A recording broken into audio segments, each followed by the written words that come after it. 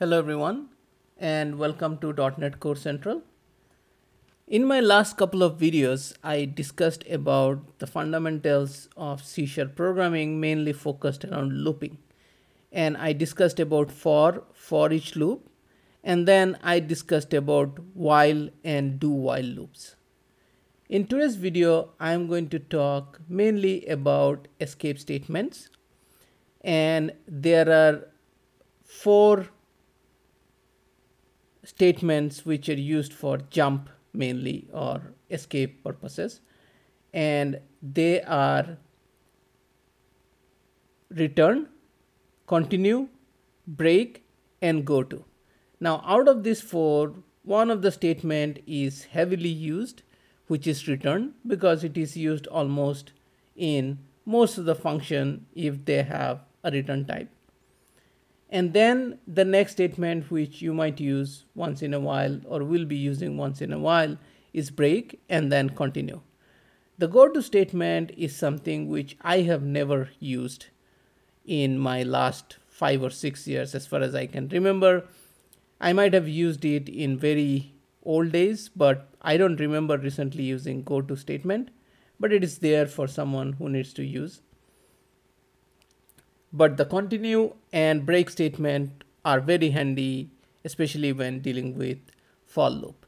So first we'll start with defining a return statement, and then we'll talk about continue, break, and then go to.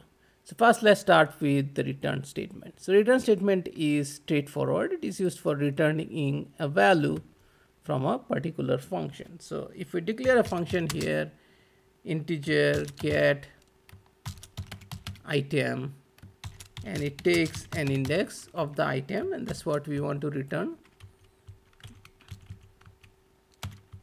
Here we can do return and value of index, and then if we do console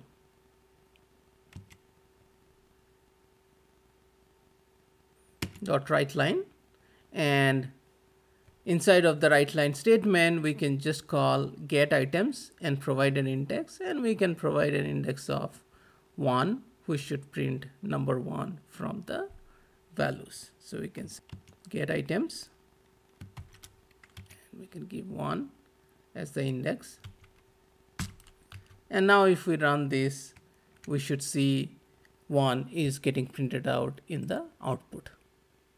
Oh, it should be 10 because we are doing count multiplied by 10. So it is 10 as expected. So this is a return statement, which is pretty straightforward. Now let's talk about continue and break, which are very interesting and extremely useful. So here, after we fill up this array, let's say we go through the same thing again. We create a for loop here. And here, instead of this, we want to do some printout. So we can do console dot write line value of count. But let's say we don't want to print when the count or the index is 5, but we want to print for everything else. So how do we do it?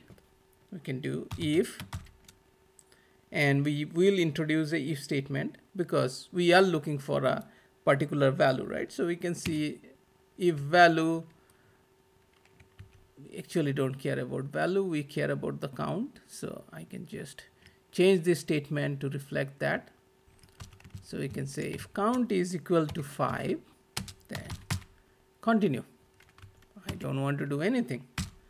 But if it is not 5, then do the printout. So we should be able to see 0, 10, 20, 30, 40, and then 60, 70, 80, and then finally 90. So if we run it, we can see 0, 10, 20, 30, 40. We're missing 50 because we did a continue, and then 60, 70, 80, 90. And it is printing at 10 because of this console statement, which I did not get rid of, but till 90 is what it printed inside the for loop.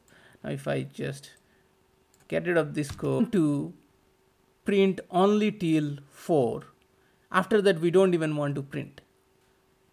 In that case, we are going to use the statement break. So once we use break, it is going to break the for loop itself and come out. It is not going to continue, go to the next and proceed with the next set of item. It is just going to break the whole for loop and come outside. So if we do a if count is equal to 5 break, it is just going to print till 40, and that is what it is going to do. So let's run this, and we can see it is printing 0, 10, 20, 40, 0, 10, 20, 30 and 40, and after that it is just breaking the whole loop and coming out of it. So that is the fundamental difference between continue and break, is that in case of continue, it will continue looping through the loop. It will just escape the item where you are saying continue, or just escape that index where you are saying continue, or whatever condition you provide, because the condition can be very complex. It doesn't have to be just based on the index. It can be based on very complex business logic here. But whatever your logic, if your logic satisfied in case of a continue statement, then that particular index of the data or that particular section which comes after continue will not be executed inside of the for loop. But in case of break, if that condition is satisfied, the entire for loop will be broken. So that is the difference between continue and break. And now let's talk about Goto. Okay. To demonstrate Goto, if I just give a Goto statement here, and if it comes out of here, it's not a very good implementation, because anyway for break or continue, after for each the next statement will be executed. So to demonstrate the Goto, what I'm going to do is I'm just going to create another for loop inside this, just so that we have two different fors, in which case the Goto statement is going to make more sense. Because in this case, for example, if we had a console.writeLine, and if we say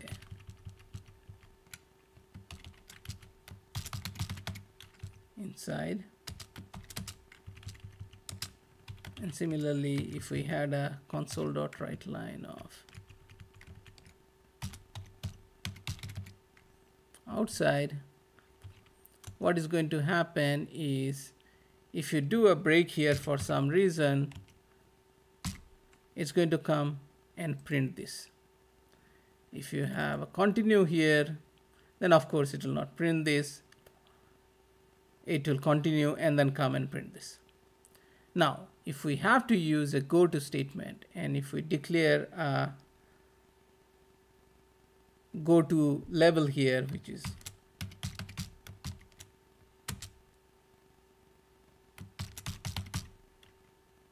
console.writeLine, and I can say Goto here,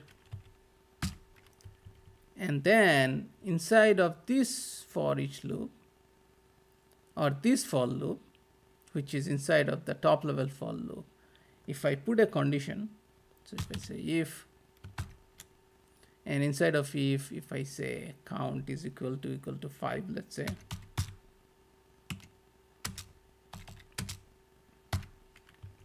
then go to level.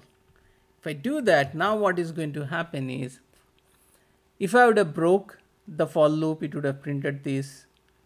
But if I do a Goto, now you will see that it's not going to print this outside.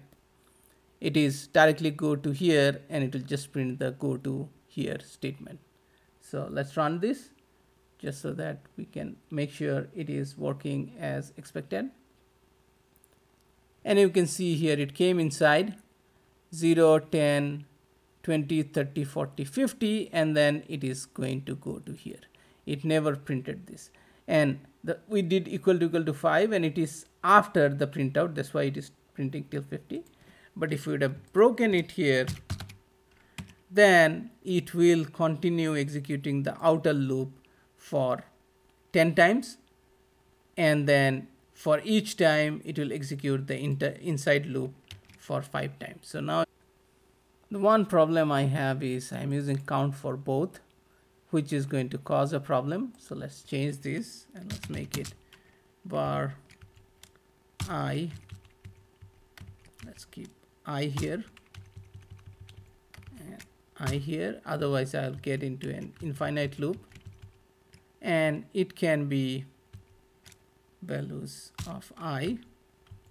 It's fine, and we can say I here, and externally we use count. So now if I run this,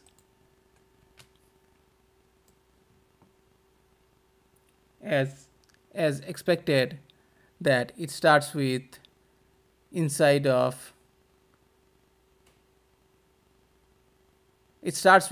of 0, goes till outside of 90, and for the inside it always starts from 0 and then come till 50 and then comes out, and finally it prints Goto here. So it continues to print or go through both the loop, but it breaks at 50 for the internal. But if you just do Goto,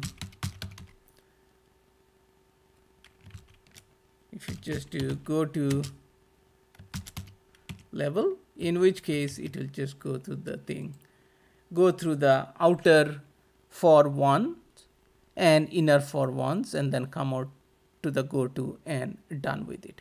And if we have any statement here, for example,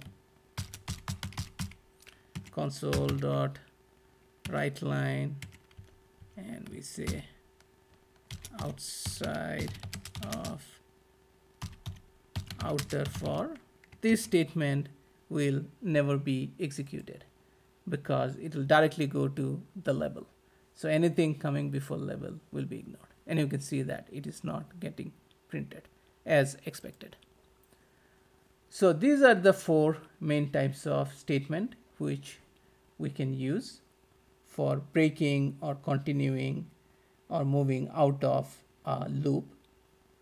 And the return is for returning. Return can be used for returning out of for loop also, but return would make sense only in case of a function. And inside the function, if you have a for loop, you can return out of that.